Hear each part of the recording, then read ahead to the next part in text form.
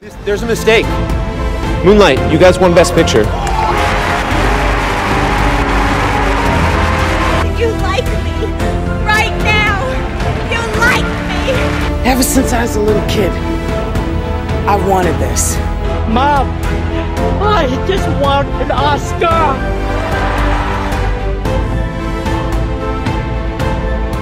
I'm Connor Old, and welcome back to another episode of the Ultimate Oscar Showdown. And this week we're going to be looking at the 1970s Best Picture winners and ranking them into different tiers.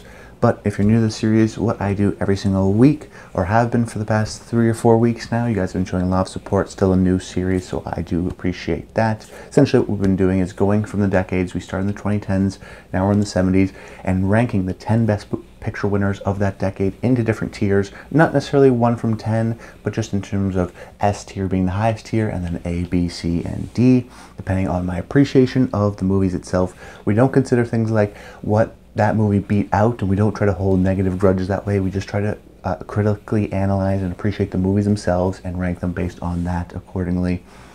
And we're going to do this for a few more weeks for the 60s, 50s, and 40s, and then we're going to do a little bit of a change in the series, and then I'm going to rank the Best Actor winners and then the Best Actress winners going through the decades. So that's sort of the main idea of the series. We're going to continue this all throughout the summer, all the way up until next year's Oscar season 2023.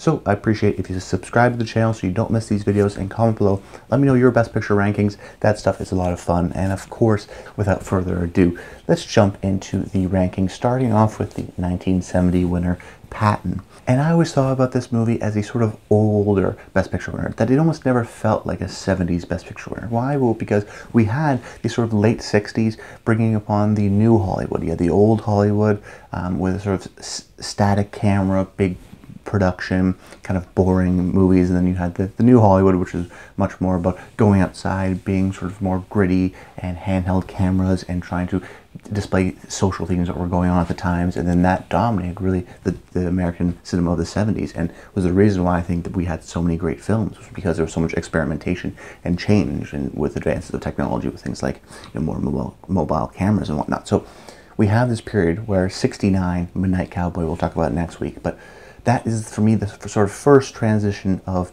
the Academy recognizing New Hollywood. That's a movie that's set on location, with sort of two on the outskirts of the society protagonists, with two sort of burgeoning actors that wouldn't be sort of traditional A-list actors in the 50s or the 60s, with Dustin Hoffman and John Voight. So that felt like, oh, we're in the new Hollywood. And then when we gave the reward to Patton in 70, it felt like, oh, it's maybe going back to old Hollywood instead of new Hollywood. But when rewatching it for this episode, I think it's actually the perfect transition movie, because it really is kind of have a foot in both worlds.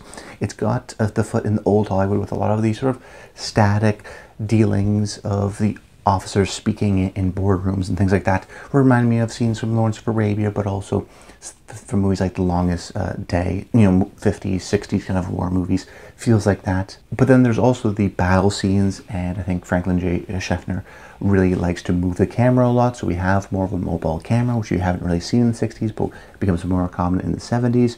And then also that main protagonist of Patton, George Patton, who is a sort of anti-hero. He's not the traditional Hays Code, has to be this stand-up citizen kind of protagonist. He is complicated. You're not exactly sure how you're supposed to feel about him. And that's really the success of the film.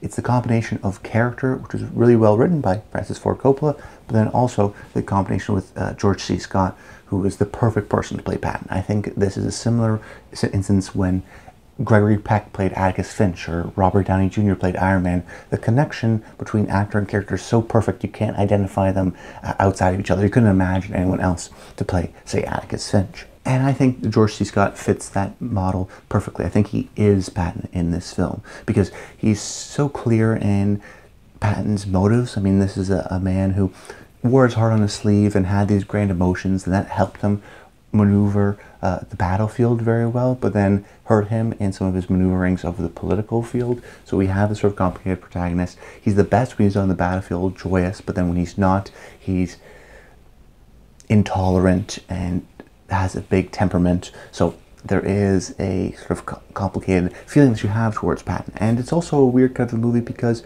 it's right in the middle of the Vietnam War, so it's sort of an anti-war movie, but it's sort of not. It's not exactly sure what it exactly wants to be, and I think it becomes more complex and more interesting because of that, but particularly just because of that sort of central performance of George C. Scott, because there's some interesting battle sequences and war sequences. It's got a foot into both worlds.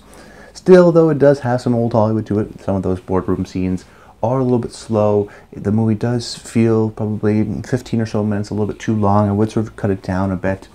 That being said, it's still a movie I enjoy quite a bit, so I'm going to put this one in the B tier.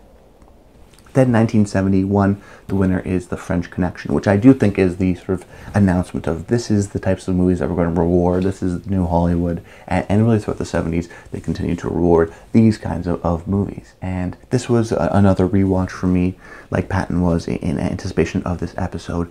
And what's interesting about the movie is that the first time around, you appreciate the obvious things. The car chase is incredible, the sort of gritty New York 70s setting.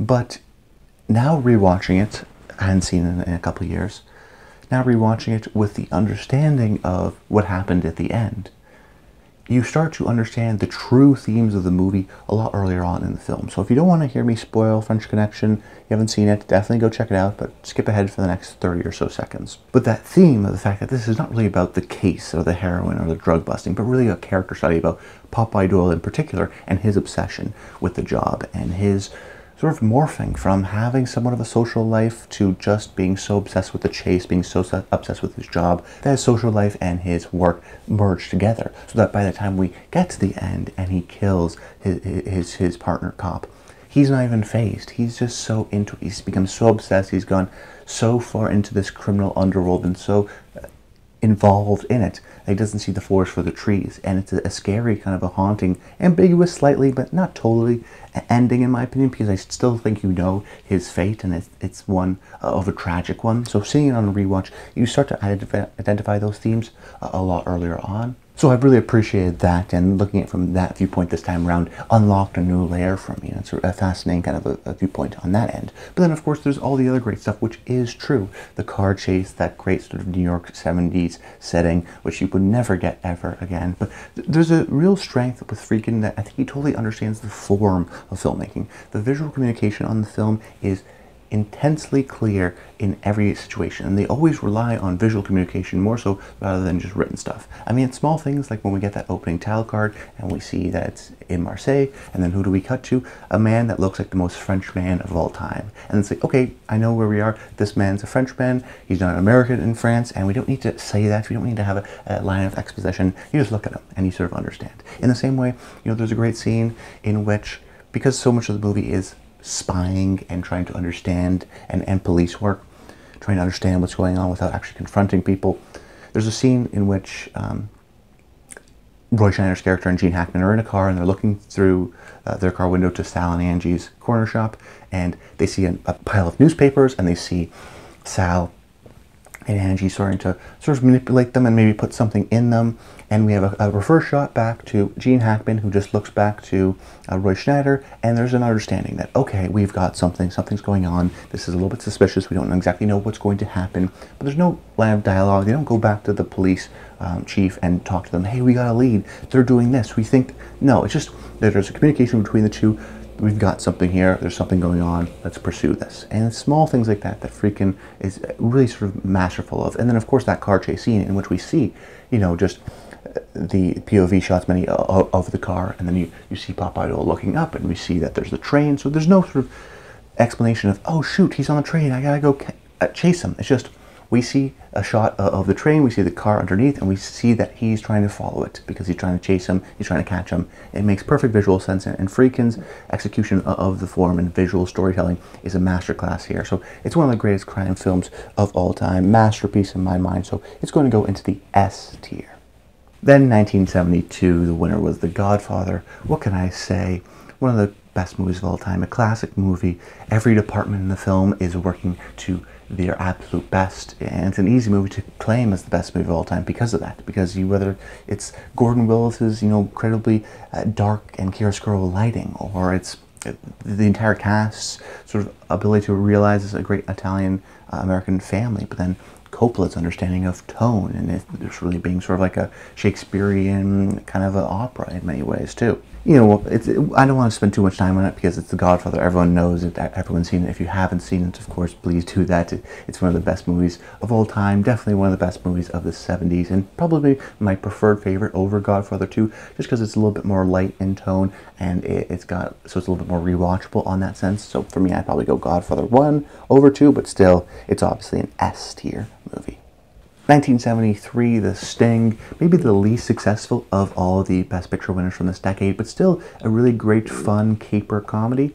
And, you know, that's saying something if this is sort of the least successful of all the winners of this decade, because, you know, if this is the least successful, that's pretty indicative that this was a great decade. You know, I really do think this was probably the best decade of American cinema in the 70s, of all time, really. The 70s, you can go back to maybe the 40s too, was pretty great, and then I would even argue into the 90s. But once you get into the 90s and even 2010s day, we're getting so much international films, and the world has become so much more smaller that it's hard to define in that way. But for this period, if we're talking about all-time great just American films, this is why the Oscars are so great here, because there's so many great, you know, movies being nominated as well. So, and The Sting was a huge success. It was a huge box office success, and it makes sense so, because the great combination of chemistry between Robert Redford and Paul Newman, two of the best on-screen sort of duos of all time.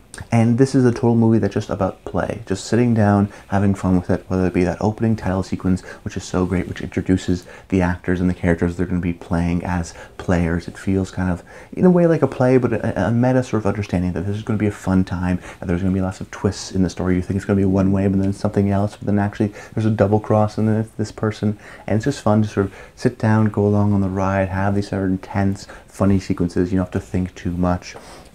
So it is a great, enjoyable movie. Nothing necessarily groundbreaking, but a lot of fun, and it's going to go into that B tier. 1974, The Godfather Part 2.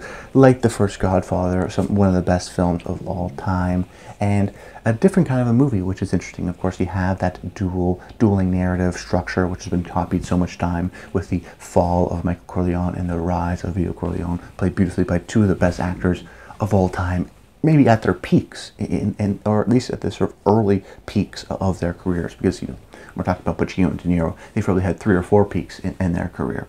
But it's different than The Godfather because it has that dueling narrative, but also because it's less of an ensemble movie, where the first one very much is an ensemble of all the different members of the family. This one is about Michael. Now, if you were to make a sequel, you would, of course, focus it on Michael because he's the most interesting character from the first part.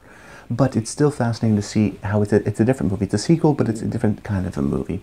And just that sort of central factor of the man trying to be something that he's not meant to be, and his life crumbling around from that. And, you know, certain sequels like to be bigger and better. Godfather Part 2 is just different. And it's equally as good, but it is a different movie. And even there's certain things like Gordon Willis, I think, upped his game even more in terms of the cinematography side, leading into the darkness, leading into, I think, even more yellows and golds in the film. Really beautiful. I think this is Pacino's best performance. Diane Keaton, at least for a dramatic performance, it's right up there for her. Anyways, you know The Godfather Part 2 is great. Everyone knows it. It's a masterpiece.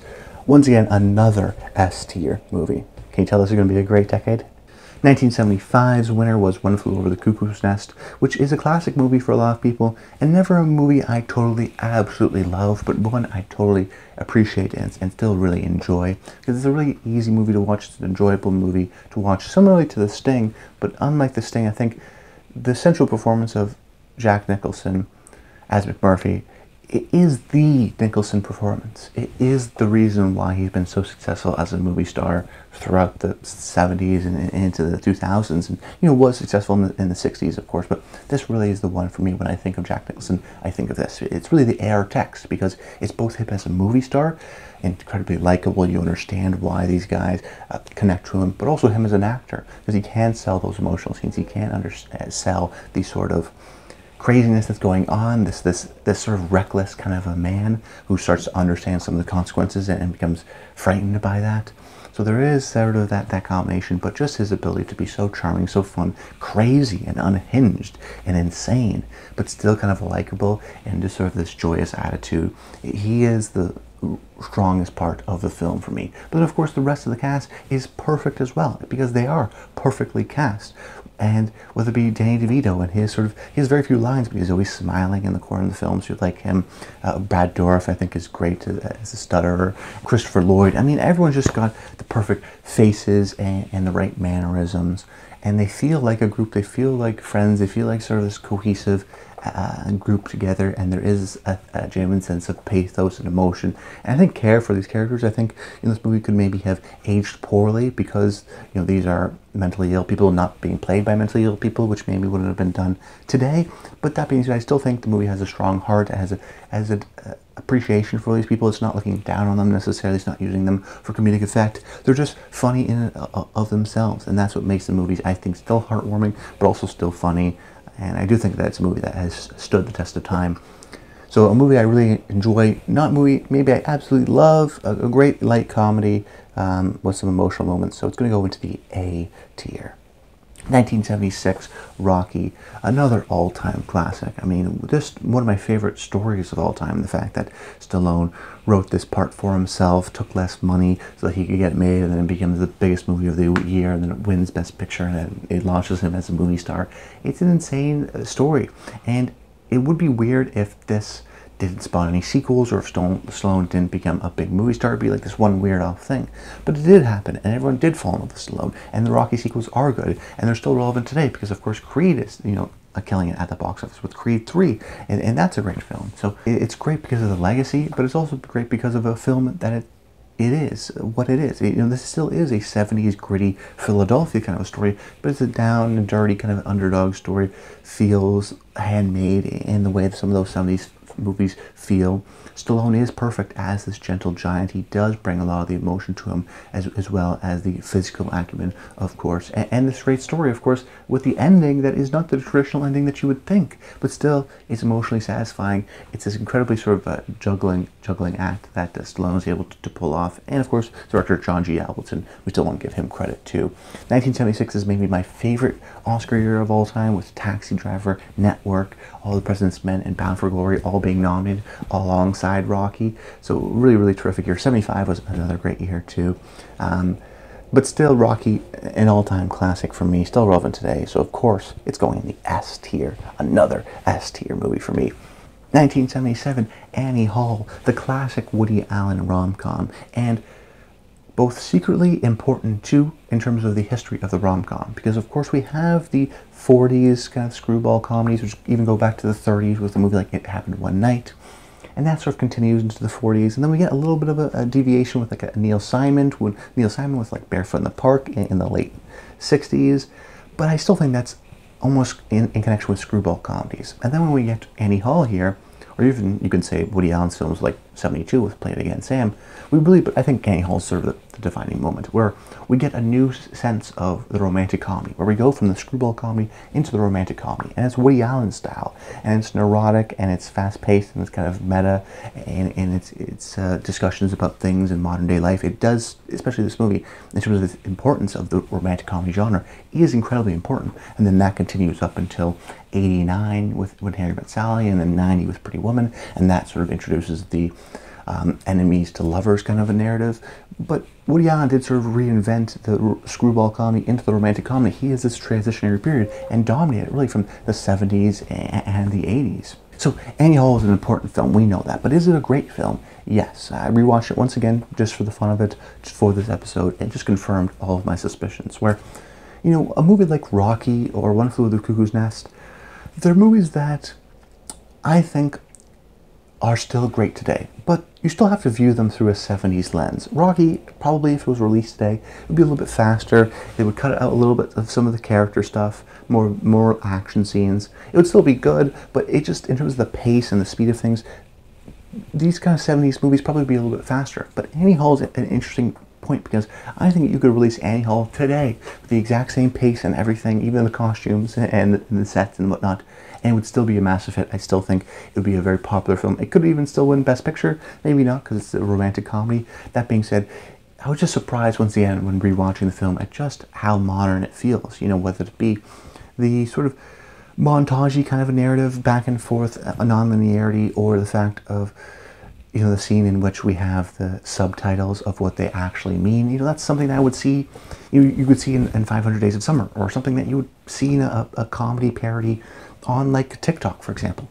It's so modern in that sense, and still so very enjoyable.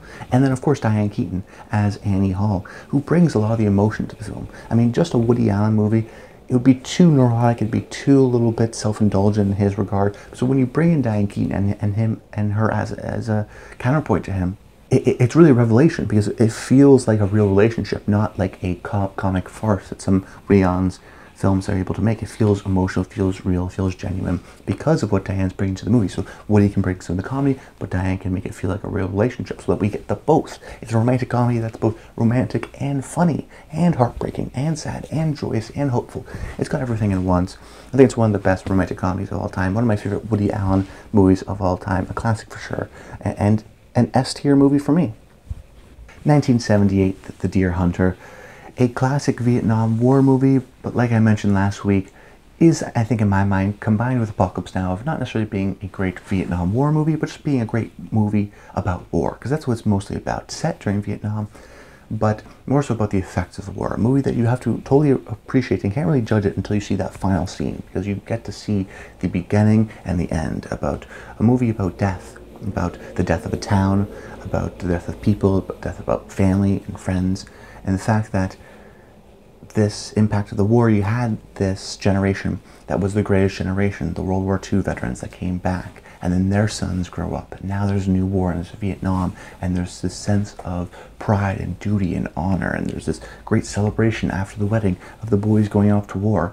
And then when you see them come back, and we get that hard cut into Vietnam, and we see how brutal it is, and how even though some people live and some people die, everyone dies at the end, just because of how it affects everyone, how it affects the families and the friends of those people, how it sort of depresses the town and leaves them completely different people, and something that you don't necessarily want to confront. It was the most horrific thing that's happened to this town and the people within them.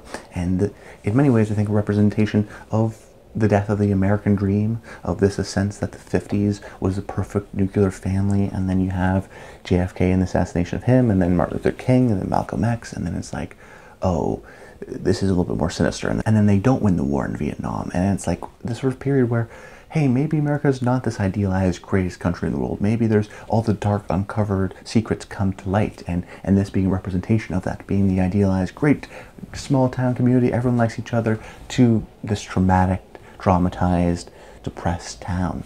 And of course, that idea of death and how and war really kills everything around it, even if it doesn't physically kill them, is perfectly represented by the theme of the Russian roulette, which is many scenes in the film and is the sort of core theme of it, being something that is random and insane, but you still put yourself through it in sort of a self-harm, tense, traumatized kind of a way.